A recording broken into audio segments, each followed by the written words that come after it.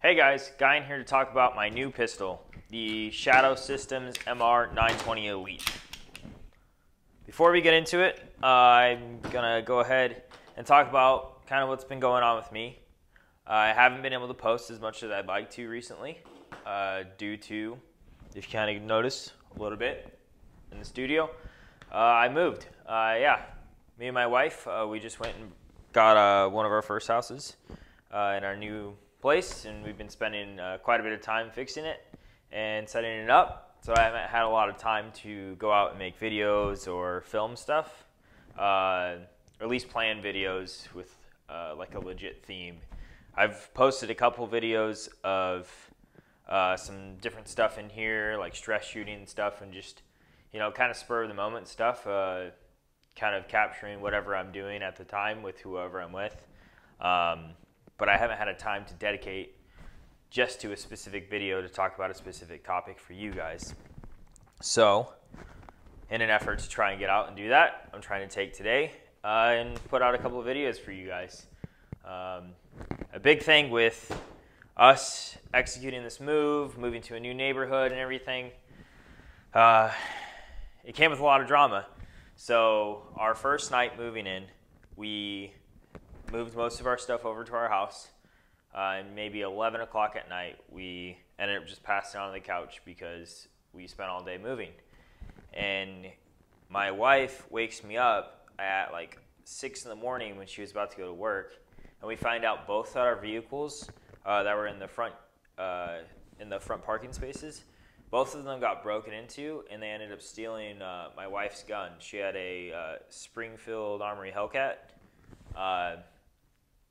And that was a huge bummer. We had to do a whole police report and stuff. The guys ended up breaking into my vehicle too. Luckily I didn't have any of my kit in there, but I did have like some Cry uniform stuff that they ended up taking, but they like threw on the street.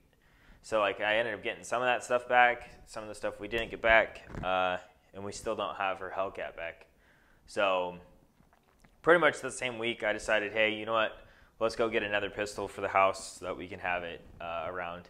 Because, I mean, having an AR is great, but also having a pistol on that nightstand or something somewhere easy to grab is kind of really critical for a home defense weapon, especially for my wife, because she does not like shooting the AR.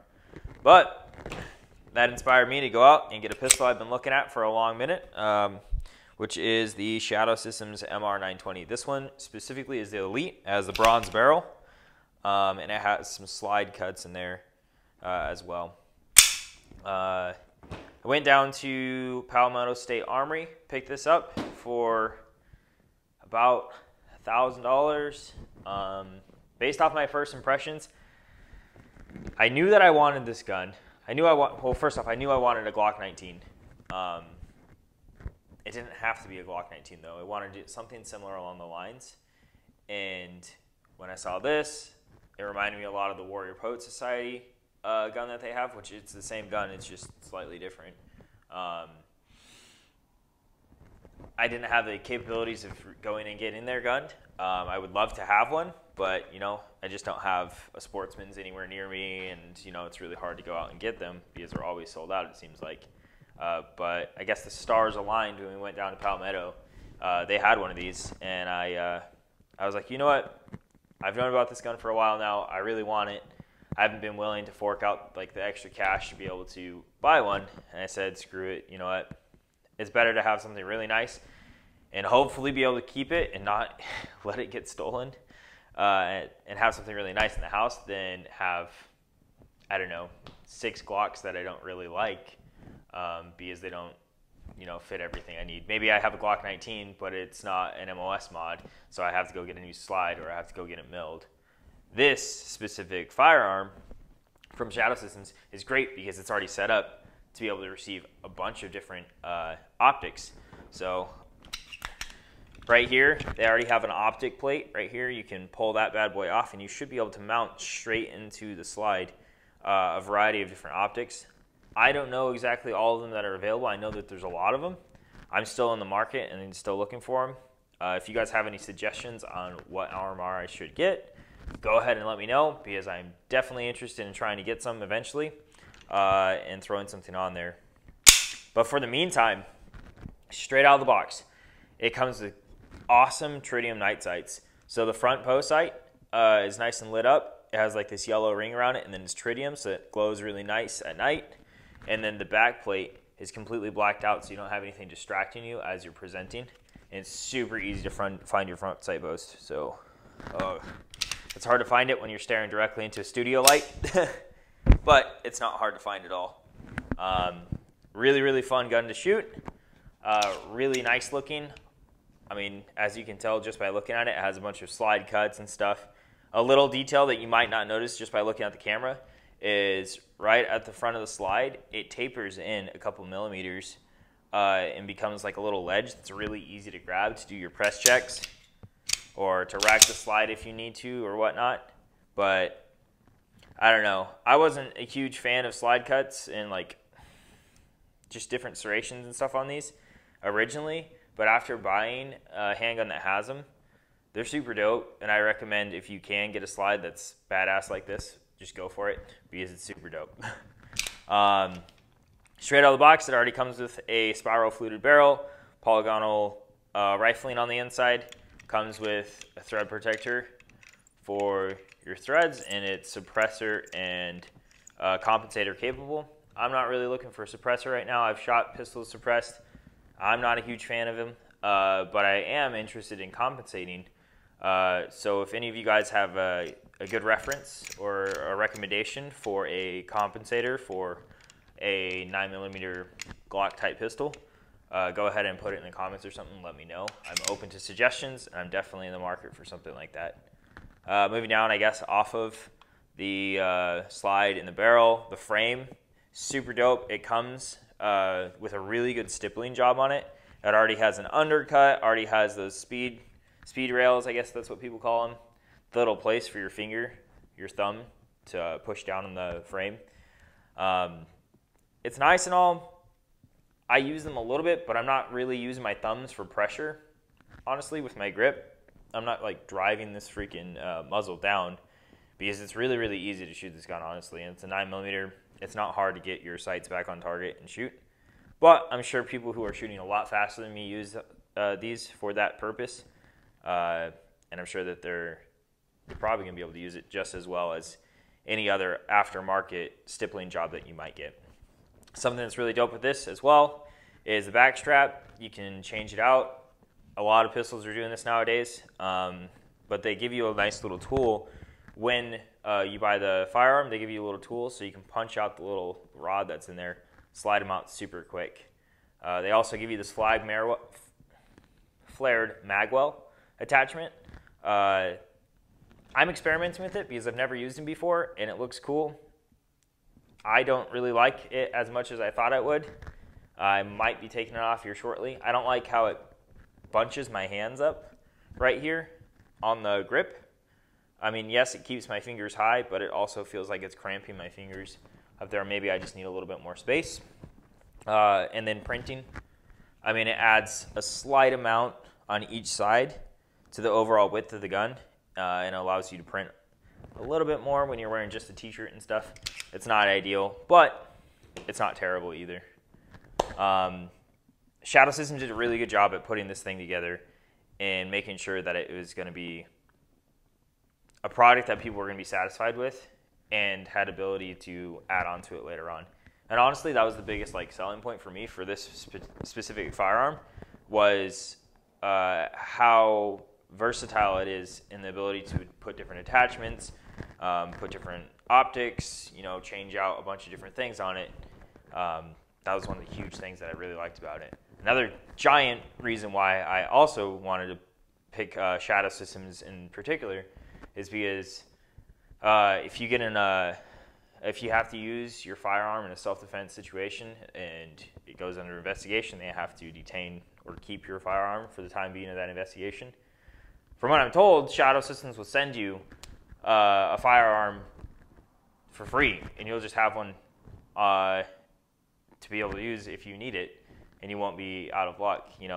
Spending $1,000 on a gun, and then if you have to use it in a life or death situation, and then you're just out of that gun, kind of sucks. The the fact that Shadow Systems is willing to do that is like a huge customer service thing, and like taking care of their customers. And like honestly, I'm not sponsored by them. I would love to be. I would love to work with them. But before that ever happens or anything, I'm just gonna openly always support them for how good of a company. Everything that I've seen from them, it looks great. And like honestly, I'm two companies that I fully support: freaking Spade 7 Tactical and Shadow Systems. You know, not affiliated with them at all. Love their products though, and you know, if I can give them like the smallest population of freaking, what do I have, like 60 followers on YouTube? If those 60 people go to their website and they buy something, then at least I'm helping those companies out. So, you know, I guess I'm trying to do my part. Pros about this gun. The overall design is great. They put a lot of thought into it, and from my understanding, Shadow Systems originally got in the game just modding and creating aftermarket parts for Glocks, and then they decided one day, hey, we're pretty much building an entire Glock, why don't we just build our own gun and then sell it? It kind of shows that they have the experience of little things that kind of add up to making a really great gun. Yeah, it shoots super nice. It's really, really easy to get on target and transition your targets. I think I put about 1,000 rounds through this particular firearm on a variety of different targets. I was shooting targets out to from 50 onto a 20-inch steel target, and I've never done that before, and I've never successfully done it before, and I was making hits with this gun. Now, I don't know if that's me, I don't know if that was the weapon, I don't know if it was just the day, but it was really cool being able to pick this gun up and being able to shoot. I think I shot 3 rounds. My third round impacted, and then I made like 4 more shots on target after that. Shooting like 25 and in, super, super easy to hit anything. I was shooting a variety from 10-inch steel targets to 3-inch little circle steel targets.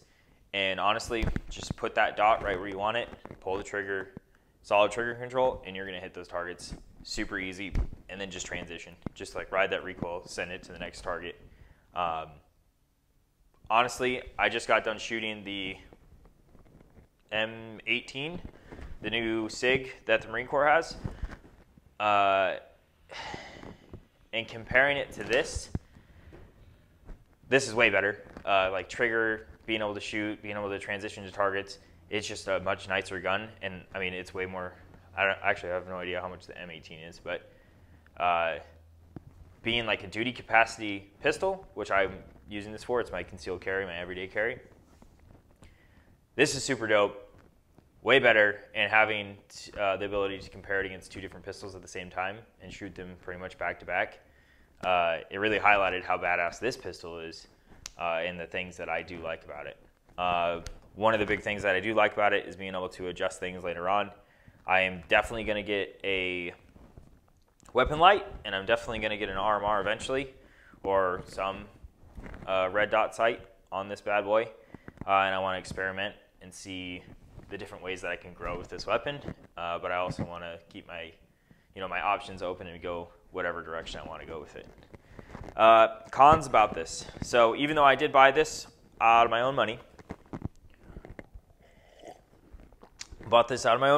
because I needed a new firearm,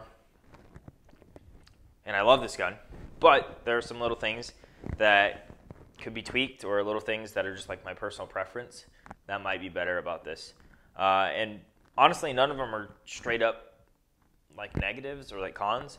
They're just preference. So something I noticed was if you weren't paying attention to this thread protector, it had a tendency to spin off.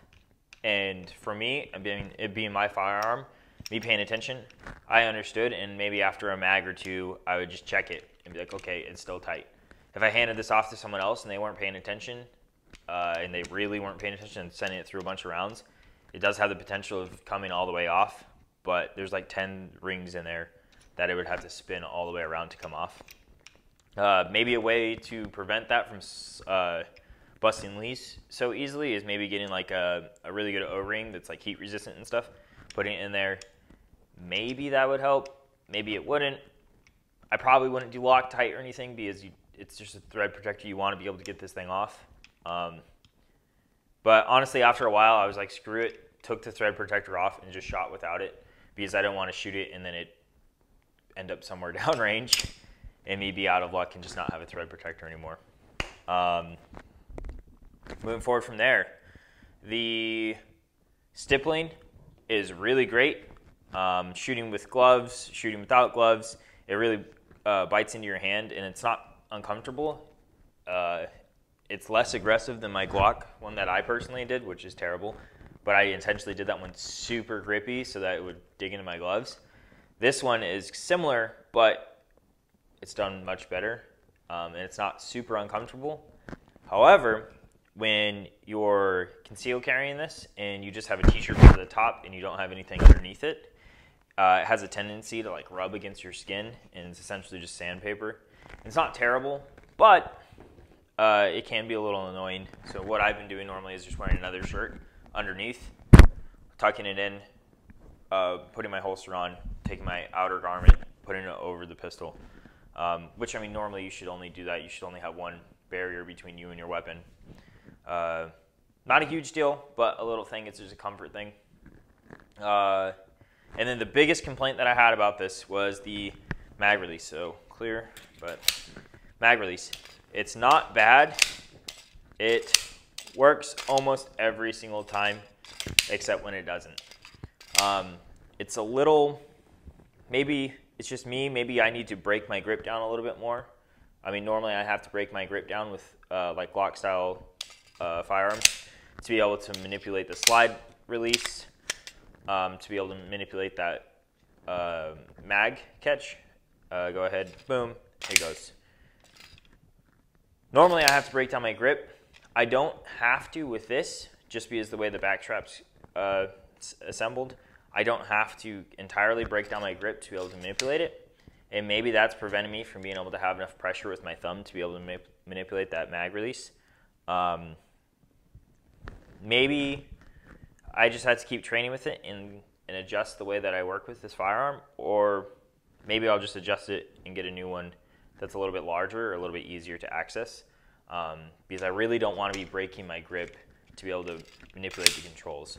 I can manipulate the slide release without breaking my grip at all, which is great, which is normally something I can't do. But I would like to be able to hit that mag release without having to break my grip as well. That's just a feedback and preference thing for me. Otherwise, this firearm's been great. It hasn't had any issues.